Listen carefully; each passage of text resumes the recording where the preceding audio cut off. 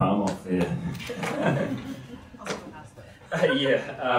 Really good question. I will come to that, and we'll talk all about sort of the hedging strategy that we're looking at implementing for the fund in light of everything that's going on in the market. So we'll go over that in a little bit of detail.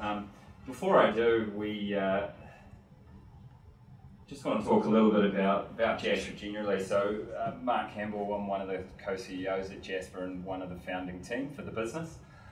So the business itself, we've been operating for sort of 2 or 3 years, so relatively new to the market, but really experienced, sorry if you can't hear me in the back there, but really experienced team, executive team and board of directors that sit behind the business. So we're effectively, as we say there, a digital platform for investing in commercial real estate assets.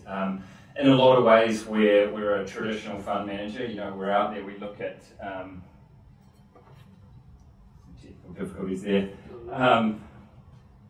We're looking at a number of investment strategies in the market, and we're raising capital for those investment strategies for a number of different places, whether that be sort of diversified or core value-add industrial. The sort of point of difference for our business is we have a very large technology component, where ultimately we're looking to add sort of efficiencies and innovation to that fund management environment. A lot of you guys will sort of know what I'm talking about there, having come through the onboarding process at Jasper and having invested in the last capital raise in December, if you're nodding there. And a lot of that is, as we know, commercial real estate investing generally is pretty old school, and we've got a sort of world-class tech engineering team that's ultimately looked to solve a lot of the pain points of that process. So your investor onboarding, all the AML, we've got a really frictionless process there. How we actually showcase the assets in our fund, the investment process itself, and upcoming after this capital raise, we're looking to launch our secondary market to sort of solve that liquidity piece, or add liquidity to commercial property as an investment class. So Jasper itself, in a lot of ways, we're a fund manager. We focus on commercial real estate at the moment, but we have a big tech component to the business, which, you know, is a real point of difference for us in terms of our competitors in the industry. Just to touch on the leadership team. So as I said, yeah, Jasper is quite a new business in the market. We've been operating from around 2019, but we've got an incredibly experienced executive team, chairman and board of directors. So myself, just to give a little bit of background on me personally, I've been working in commercial property for sort of coming up 15 years now.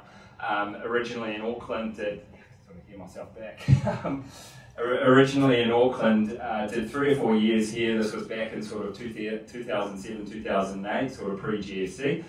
Worked with the 𝗕𝗺𝗽 guys here, who are obviously great operators in the market still currently. A heavy focus on industrial property. So I was sort of into sheds from right at the beginning of my career, and sort of continued that on throughout. So did a few years with 𝗕𝗺𝗽 in the New Zealand market. I went over to London, ended up doing 10 years in London, so I was in London from 2009 to 2010. Again, worked for 𝗕𝗺𝗽 in their European operation. Again, we were running sort of portfolios of incredibly large logistics assets, sort of 100,000 square metre sheds for Amazon and other sort of e-commerce providers. I then did the last sort of 5 years working on some pan-European value-add industrial funds, not dissimilar to the Income Plus fund, just at a bit more greater scale. So we had a sort of US private equity partner, and we grew a fund there of about 12 billion NZD, sort of over 1,000 assets of very similar stock to the Income Plus assets. So it's very much in my wheelhouse. It's very much my experience over the last 15 years of my career.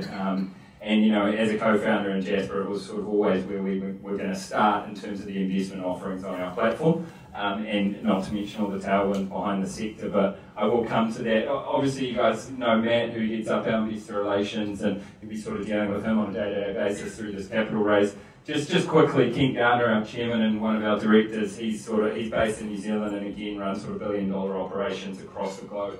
Really well-renowned guy in the commercial real estate space, and perhaps a few familiar faces here for some of you. Craig Donaldson, really well known around the New Zealand market. His background in financial markets, so we've leaned on him a lot through this interest rate hedging and strategies in and around that, given what's going on in markets at the moment. Nick Beale, the managing director of 𝗓𝗡, you know, one of New Zealand's biggest project managers, and John T. Count, who's sort of built a number of global tech companies around the world. So as I say, we're a relatively new business, but a heck of a lot of experience across the board from the Jasper team and also our advisors. So coming to the fund, we're really proud of this offering, or we were back in December, in terms of the initial 3 collection of assets that we aggregated there. We spent as a team sort of 6 months pulling those 3 deals together to launch what was really the first offering on the Jasper platform. So initial 3 assets, we've added 2 new assets. Again, we've really as a team spent sort of 6 or 7 months out there sort of searching and scouring the market. I think conservatively we've looked at hundreds of millions of opportunities across certainly the Auckland market, which is the main focus at the moment, but to actually come to a landing on 2 assets that we are ultimately comfortable enough to add to the fund, and to not obviously dilute the quality of the existing 3 assets that we put in. So we've increased the size of it quite significantly. So we were original asset value there of 25 million, that goes to just under 70 million now across the 5 assets. We're raising 21.8 million of new equity at a 5.25% pre-tax cash return, and push that WALT out considerably to 8 years. So I want to dive into a bit of the detail on the individual assets. Again, a little bit about the fund. So obviously we've had a core focus on Auckland industrial. We've talked a lot about sort of going to spreading the wings to the Golden Triangle, looking at Hamilton and Tauranga markets. Ultimately, haven't found a huge amount of stock in those markets that we've felt was strong enough to add to the fund, although we do obviously have an asset in there for Pōkeno, which we'll touch on in a minute. So incredibly well diversified across those assets in the Auckland region. The 5.25% cash return, and push that WALT out, as I say, to 8 years. Ian sort of touched on industrial sector generally, which I'll come to. And co-invest with us. It was a point that Matt made of the Jasper team, the executive team, our advisors, our board are all sort of co-invested in this offer alongside you guys. Again, a little bit about where we've come from 8th of December, which was inception of the previous fund. So we're 25 up to 70 mil. Added the additional 2 assets. We're up to 6 tenants, still 100% occupied. Obviously, and considerably pushed that WALT out to 8 years with the 2 new assets having sort of long underlying leases, and a really nice spread of tenant industries and diversification across a number of different sort of tenants there. We're still predominantly focused on Auckland, 66%. We have obviously acquired a rather large asset in Pōkeno, and we'll talk about that in a minute. Just in terms of that, I want to highlight the total return since inception of the existing fund, so annualised at 21.1% there. That's for those 3 existing assets. We've had sort of significant valuation growth in that underlying portfolio since we acquired. So we acquired for just over 25.2 million, and currently valued at 27.5 million, which actually, given sort of market comps and sort of evidence, we think is actually really conservative for that existing portfolio. So we feel really good about those existing 3 assets, and what was really important to us was just to not dilute the quality of this fund, and obviously a big sort of concern for investors of any new assets that we wanted to introduce, which is why we've been really meticulous about actually out there and searching and finding a couple of new acquisitions that we feel comfortable adding to this portfolio, and really pleased with the 2 assets that we have found. So I'm just going to dive into the assets here. We'll start with your Shirley Drive down in Pōkeno. Really interesting story with this one. So the Pōkeno story itself is interesting. There's a huge amount of development and infrastructure, industrial and residential going on in that pocket. So when we said we didn't want to venture too far from Auckland, there's got to be a really strong fundamental story for us to be comfortable anywhere outside the greater Auckland region. I think with Pōkeno, we have found it. There's a number of big occupiers in this area from an industrial point of view. There's a huge amount of development going on in and around that area in terms of resi and industrial and commercial. And it is really right on the convergence of that sort of State Highway 1 south to Hamilton, and East State Highway 2 to Tauranga. So it sits nicely at the sort of focal point of the Golden Triangle for us, so we were comfortable going down here for another investment. So it's a large asset, obviously just under 25 million. NZ Drinks as an occupier, as you can see, these are sort of the hero images of a lot of the content that you would have seen for the fund. It's obviously an incredibly impressive industrial building. They're pretty much brand spanking new. So one was built, this one here was built in 2016, and then to increase capacity for NZ Drinks from a manufacturing point of view, they built them the second shed in 2020. The really interesting story about this one is, if I carry on down, so NZ Drinks are obviously a manufacturer and bottler of water. They have their own brand, 𝗬𝗎, which you are probably quite familiar with and have seen around supermarkets. Their revenue is quite nicely split, about 50% of their own brand into NZ Drinks or Pure New Zealand Drinks, and then they do a ton of manufacturing and bottling for actually a lot of the big supermarkets, sort of Woolworths and Countdown and New World and others. So it's got a nice split of revenue there. The guys that are actually acquiring the asset off are sort of have developed a lot of this Pocono area, and whilst they were developing it out to some of these big occupiers, I wouldn't say stumbled, but they came across basically an underground aquifer that sits about 50 metres from the building, just down here, where, talk about sort of stumbling on a gold mine. They stumbled on this thing, which ultimately they were going to have to pump in water from the Waikato or from sort of further up into South Auckland, but actually they were able to access this underground aquifer, and they've essentially agreed a resource consent which allows them to pump 5,000 cubic metres out of the ground on a daily basis. So 𝗬𝗎𝗄𝗃 occupier, obviously a water and drinks manufacturer, is pretty good. I think in the hundreds or over 1,000 of industrial assets that I've managed or acquired or been involved with in my career, that is probably the strongest story in terms of an entrenched tenant or a tenant with a real reason to be there. So they actually, might be a better photo here, so they're actually pumping that water out of the ground, and it's coming up into these two 5,000 litre tanks. And then they've got a huge amount of manufacturing or machinery in this half of the warehouse where they're actually sucking that up out of those tanks and bottling that water. And they do sort of over 30,000 bottles per hour, all with recycled plastic. It's an incredible operation. The rest of the warehouses are ultimately sort of high-level racking, but they're looking to expand their machinery throughout this building here and add additional racking over here just to increase that manufacturing capacity. So it's the ideal spot for them. You know, they're incredibly entrenched in that space. The actual quality of the water is quite interesting.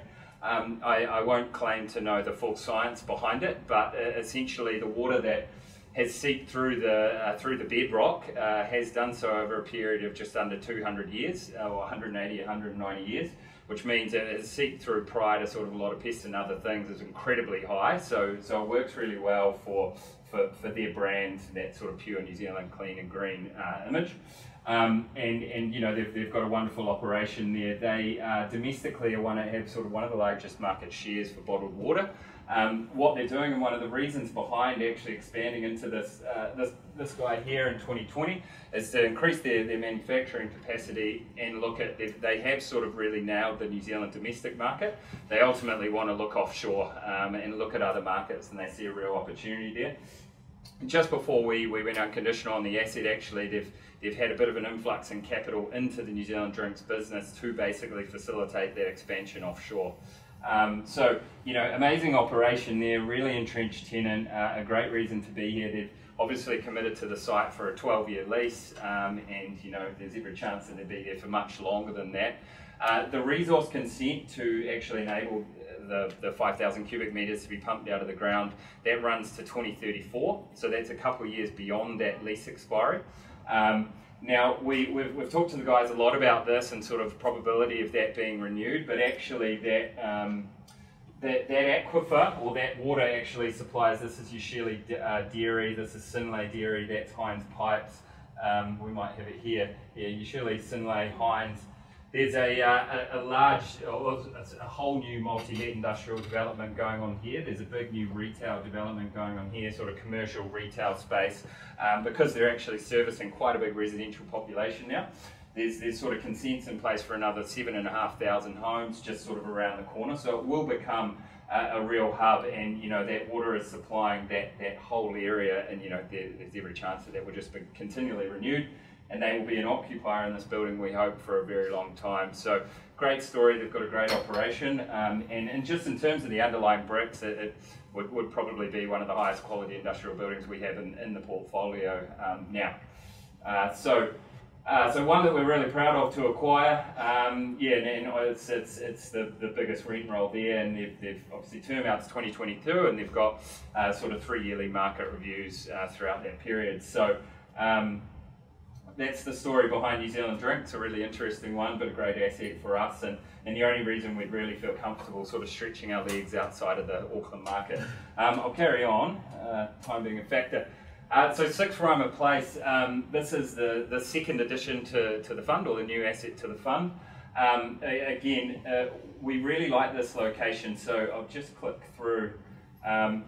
So this is in a just past 𝗪𝗃𝗃𝗀𝗶𝗃 Bridge, and just off State Highway 20. So we've targeted quite a few assets in this location. Well, we've targeted assets in this location for a while. Reason being, what they're trying to do is sort of a wider Auckland plan, is to kind of redirect heavy traffic away from here, away from the CBD, away from the Harbour Bridge, round State Highway 20, northwestern, State Highway 16, and north and south.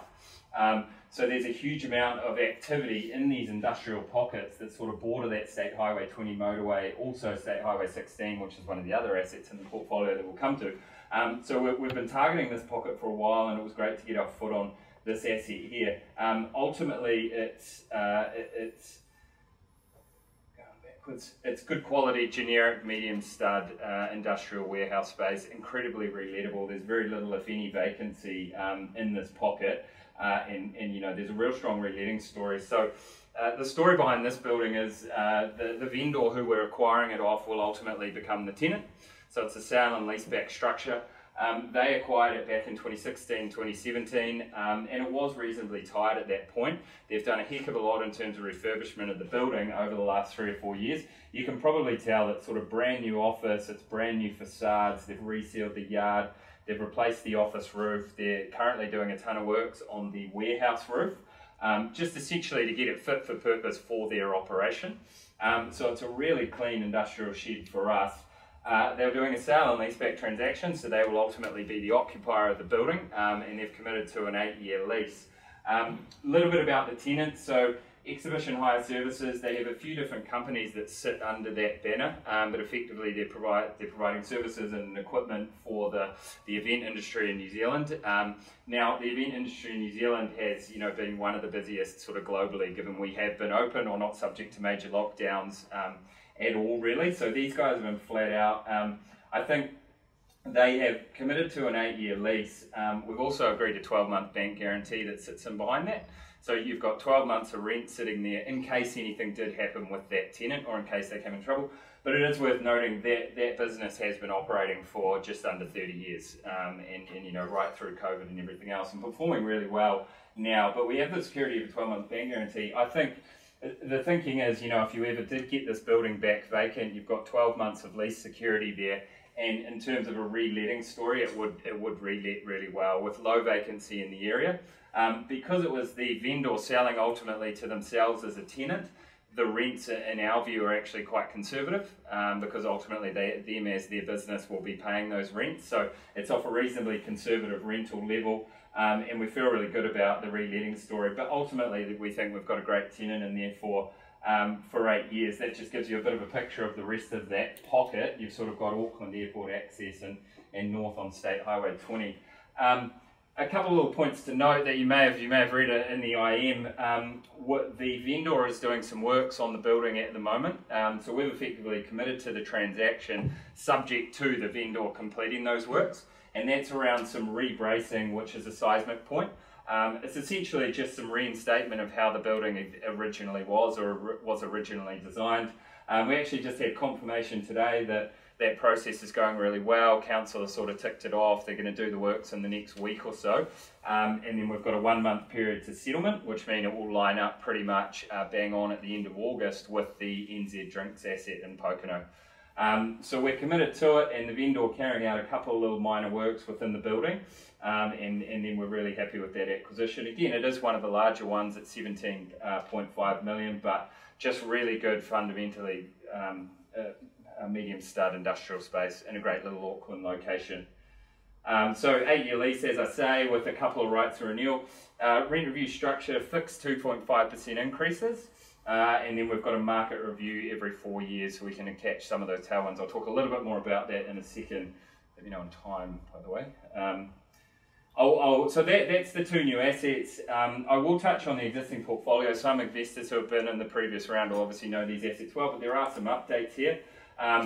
So West Point Drive, this was sort of the previous hero image of the fund and an asset that we're also really proud of. This goes to that story similar to 𝗪𝗵cie, so all of that traffic and heavy trucking that's going to be sort of funneled through State Highway 20 and State Highway 16 ultimately is going to benefit the Hobsonville pocket, which is why we targeted it originally. This was pretty much a new, well, as you can see, pretty much a brand new build warehouse when we acquired in 2019. Obviously purchase price 9.3, current valuation at 10.5 mil, which is obviously a great story for us. I think in terms of comparables in this area, this, you know, in our view, that is actually fairly conservative. We've still got 7 years on the wall. So just to touch quickly on the tenants, Futura Trailers are an occupier in the front unit here. Business is absolutely going gangbusters. They've just agreed a whole lot of new contracts for a new range of boating trailers and jet ski trailers. Quite an interesting operation they've got going. They'd actually ideally like to expand from the front unit into the back unit and take the whole site. So we're working with them on that to see if that's possible with the rear tenant. But ultimately business performing really strongly. And again, a great pocket. So that's looking back into Auckland, and this Hobsonville pocket is relatively new. A lot of the stuff here is new build. This picture here is a little date, well, it looks like a bit of a construction site all in and around here. So this is a main freight land. Main freight are building a big DC here. You've got a data center going in on the corner and a couple of other small developments going up. So it really is filling up, most of the land being taken up. But really accretive pocket to the fund, and just a super high quality asset. Again, Futura Trailers, the one that I mentioned, business absolutely performing really well. They had some issues around supply during COVID, like a number of business does. They seem, or did, they seem to have come through sort of the woods on that one, and the business is absolutely flying. And they're coming to us saying, hey guys, we've got 6 years left on our lease, but we actually need to expand in the asset. And you know, that's a wonderful story for us from a tenant perspective, certainly in the current environment. So that's West Point. Just touching on Tidal Road, actually all of these assets go to that story. Just on location, again, this is State Highway 20. 𝗪𝗵cie is just a little bit further on. So this is on the other side of it. So again, going to that story, that shift in traffic flows, if we came back to around here, there was a lot of land. There's a huge amount of new industrial development going on, a lot of really impressive new builds, which is ultimately just going to reset sort of market rents in this little sub-pocket. Tidal Road itself, again, pretty generic, standard industrial space. ScottTech, really interesting occupier there, sort of robotics and process machinery manufacturing. They do a lot in the food and meat processing industry. Performing really well as well, I think, through the pandemic, the use of machinery and robotics and that sort of process manufacturing was far more prevalent in the pandemic for sort of health and safety and operational efficiencies and other things. They've won a ton of new contracts since we actually acquired, and I think share price is up by sort of 50% of what it was last year, and way far above pre-COVID levels. So underlying business there going really well. One thing we did do on this existing portfolio is, and certainly with some of the slightly older stock, is we went through and did a big sort of CapEx analysis when we acquired. So we've done various works to these assets. We've sort of done some tidy ups on the roof here, some window fixings. We're working on the crane and the electrical distribution board, just some tidied up sort of preventative maintenance stuff.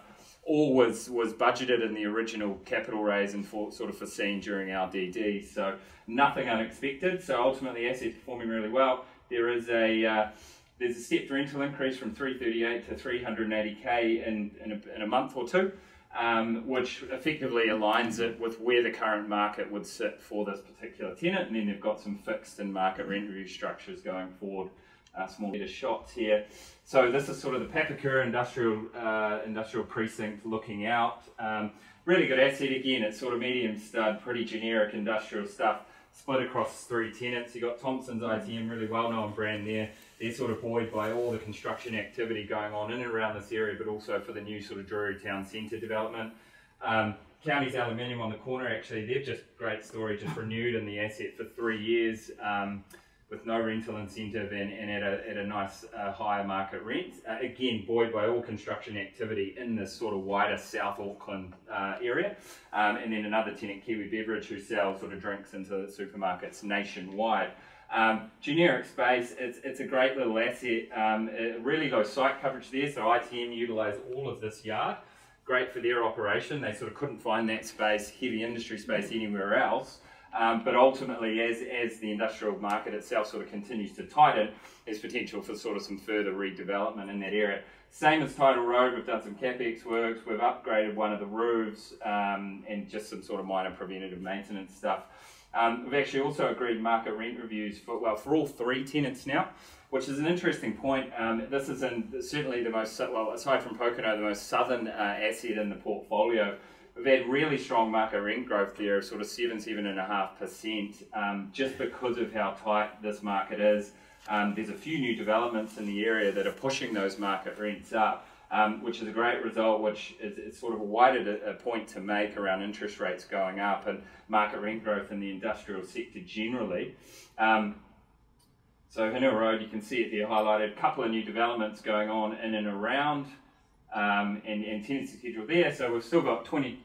Counties Aluminium was the only lease expiry that we had to deal with in the entire fund in the first year, and that's all renewed and pushed out for 3 years, and tenants all going really well there. So a nice story there too.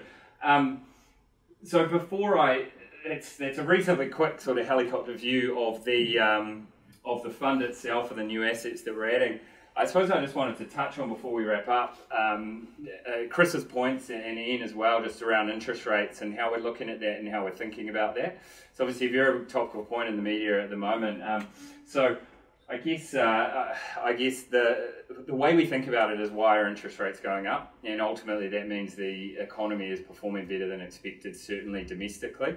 Ian touched on it in quite a bit of detail, but the demand drivers behind industrial property in particular, in terms of the construction sector, the infrastructure spend, the e-commerce tailwinds, are incredibly strong, particularly in the Auckland market. So those demand drivers are there, coupled with interest rates are going up because we're going into an inflationary environment. Now, inflationary environment, when you think about it in terms of commercial real estate, is actually a positive, because what you've got there is increasing construction costs, increasing replacement costs, which ultimately puts more of a strain on supply.